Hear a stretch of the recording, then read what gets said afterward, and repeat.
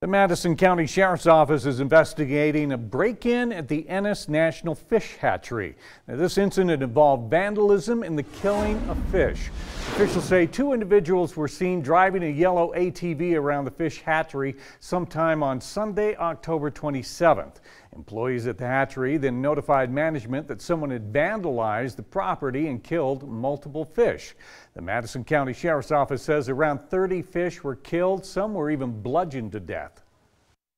Very uncommon for us. I've never had a case since I've been here in the last 5 years that is even related to something similar to this. This is something that is definitely out of the blue for our county. Word gets out in small rural areas like this, so eventually, hopefully, we can figure out what direction to go and help with the pending case.